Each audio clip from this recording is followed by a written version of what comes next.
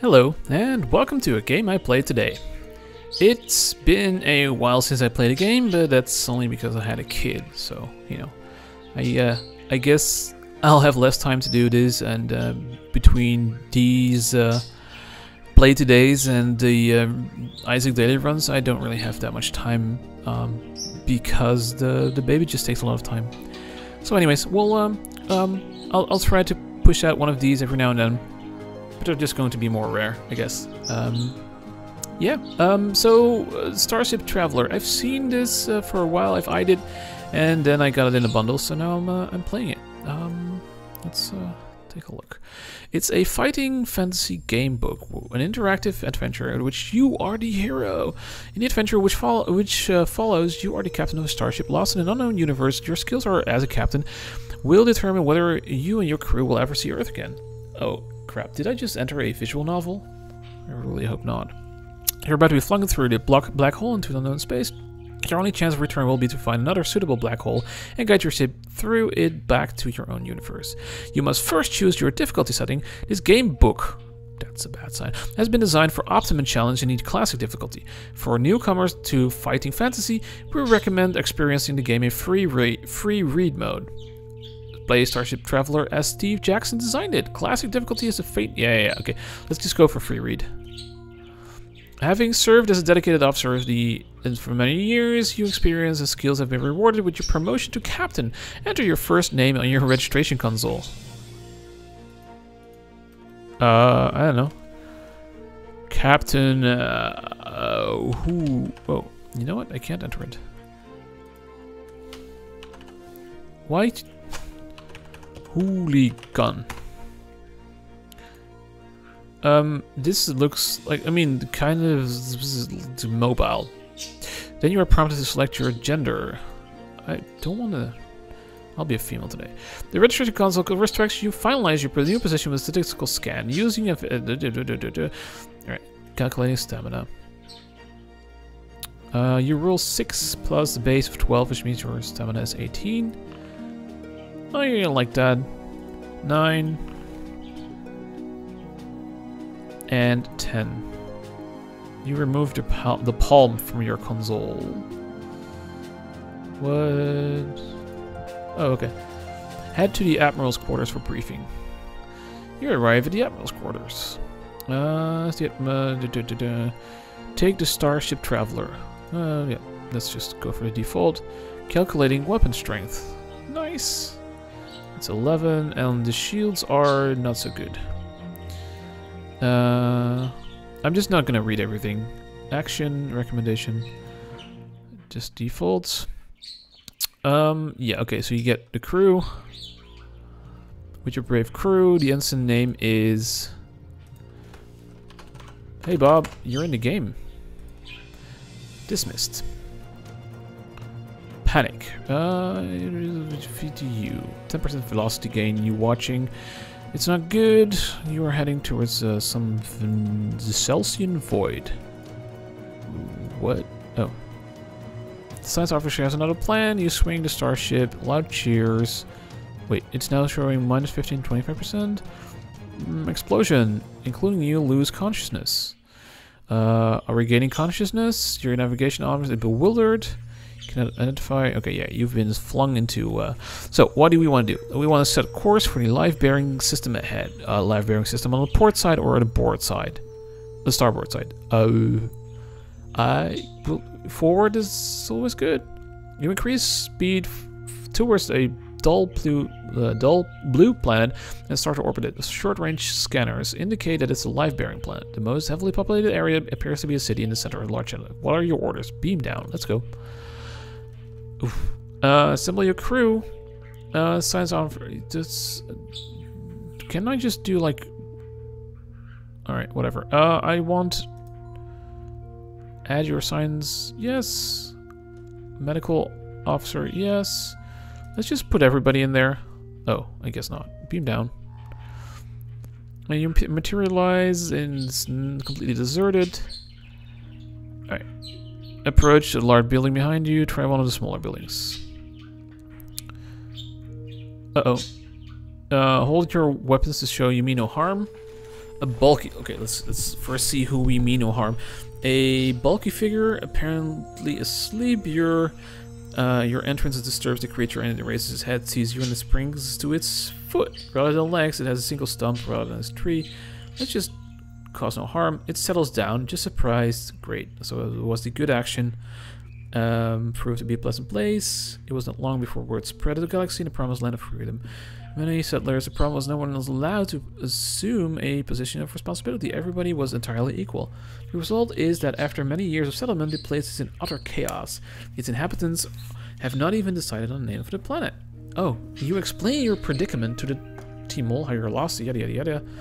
You thank him for this information. Alright, head to the main building at the end. Or, nope, just go there. Steps up. A inscription on... There is actually a number. Like, I mean, this is just pick your own adventure. Choose your own adventure, I should say. Which is... I'm just gonna skim through. General tour. Thank you. We must fight. We managed to defeat all the guards. I have been defeated. What? Oh, I guess we must fight. Oh, what? Just do...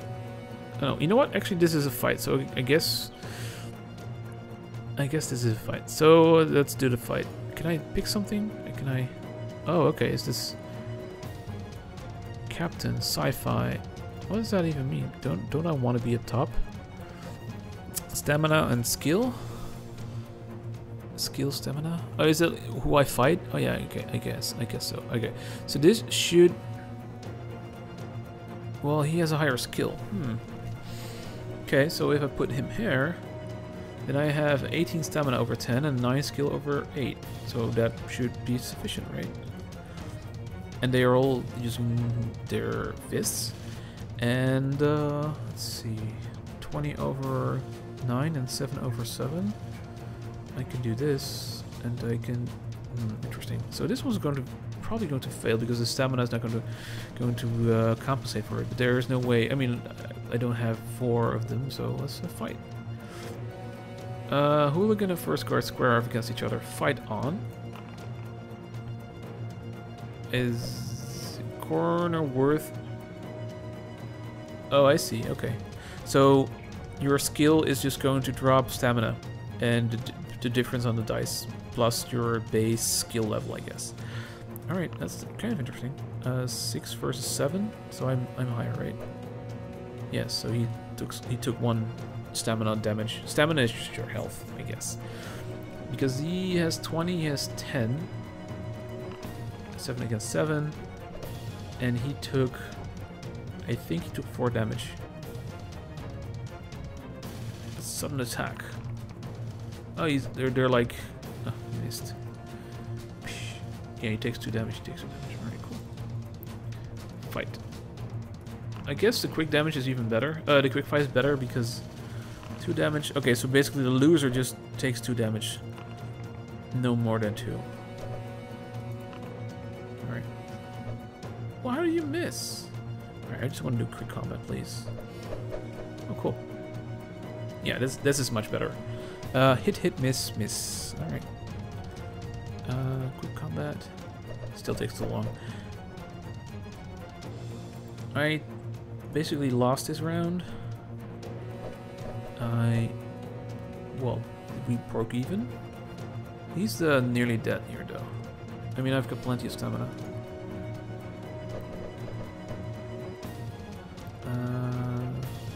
Same, but he's nearly dead for that dude. And then I guess I'll have 1 left. Ah, okay. I failed here. Alright, he's dead. I don't know what happens here, but I'm assuming that, yes, he just dies. Okay, I can still rearrange everything. Oh, I see. So I can just do this now. No, it doesn't really matter. You... Oh, right, you're dead. You have no 0. It's dead. That's quick combat. And then they just are supplemental attacks. And so he still takes 2 damage, even though these 2 missed. Because my captain, dealt damage. Cool.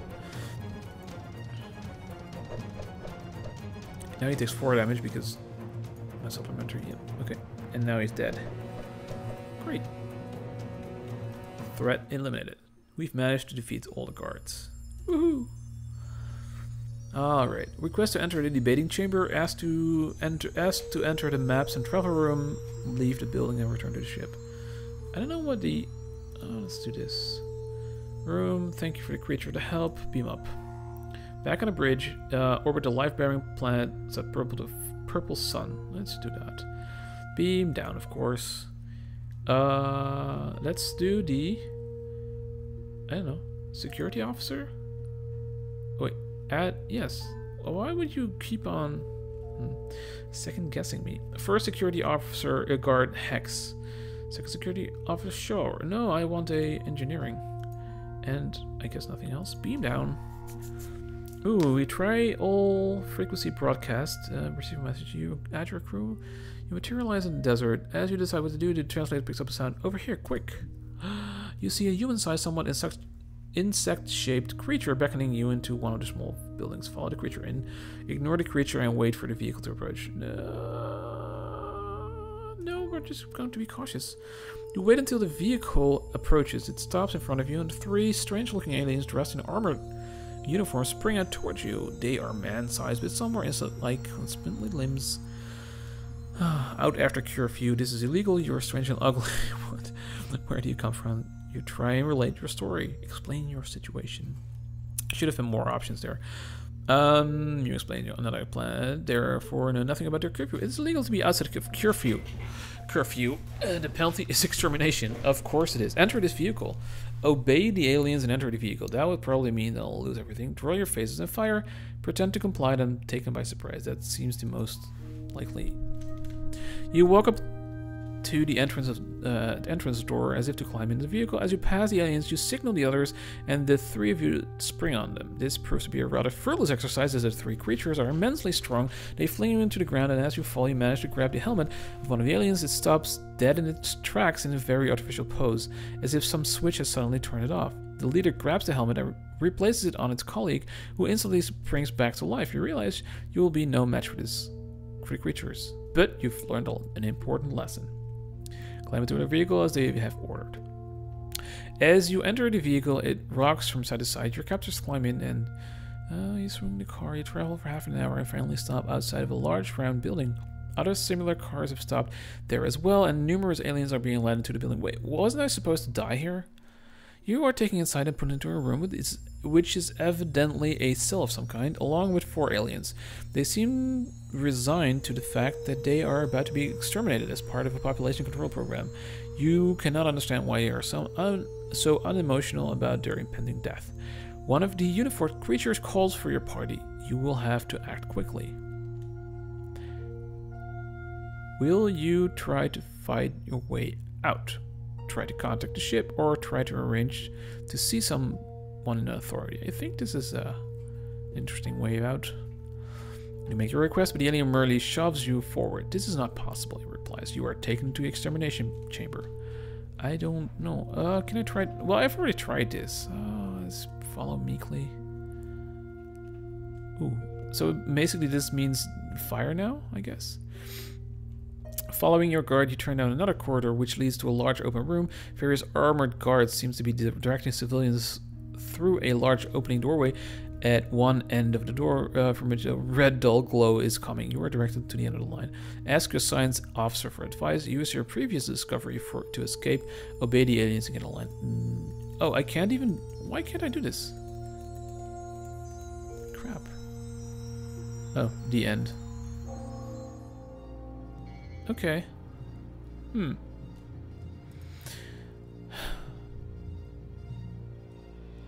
I guess the video or the preview or whatever the thing, Steam, whatever, looked more interesting than this. The thing is, I really just hate I hate visual novels. They tend to be manga crap. And I hate the choose your own adventure. Although I'll contend that this one looks much better than the generic text-only things that are floating around, but still, this is... I mean, I can't imagine this being very interesting for a review. I mean, you know, it looks like a fun storyline, and you know, I'm sure people can have fun playing this game, no doubt about it. It's just not really my cup of tea because it's too implicit, I guess, in terms of being a game. But I'll say this, you know, this does look like an actual game. You know, effort has been put into it. Not just text, not just coming up with a storyline, but also the whole implementation of the game looks pretty good. Again, compared to its, you know, its colleagues. What kind of options do we have? Music, whatever, skip intro, restart book.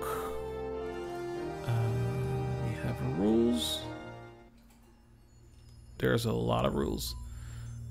I guess it would have been nice if there were more options or more, like, interlinks. I don't know. History of fighting fantasy. The story of Starship Traveller. Okay, the grounding. Okay. Well, anyways, I am going to end it here, even after 15 minutes, simply because I don't think another playthrough is going to be very interesting to watch, because either it's going to be more of the same me reading stuff, or it's going to be me being silent and randomly clicking through, because I don't want to waste your time reading stuff that, you know, just bores you. So I'm going to end it here.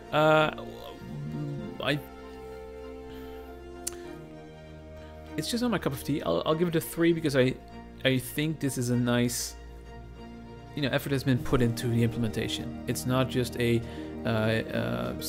okay. There are plenty of choose your own adventure kind of games that have been created using some kind of builder, and those are just, I don't know, I wouldn't say lame. They're just really not my cup of tea. They would just get a 1 from me. This one clearly has put some effort into the implementation, so that just gets me a 3. Objectively, it's a fine game, I guess. You know, if you're into this genre, this is a fine game. That will be a 5. Then graphic-wise, for the genre, this is good. It's an A. Content-wise, I've seen the page number 263. I guess there's a lot of content. That's an A. Implementation-wise, it seems solid. It's not just a generic builder, another A. So even though I really just don't like the genre, I think this is a good game. Just still wouldn't play it myself. Anyways, I hope you did enjoy it regardless. Thank you for watching, and bye-bye.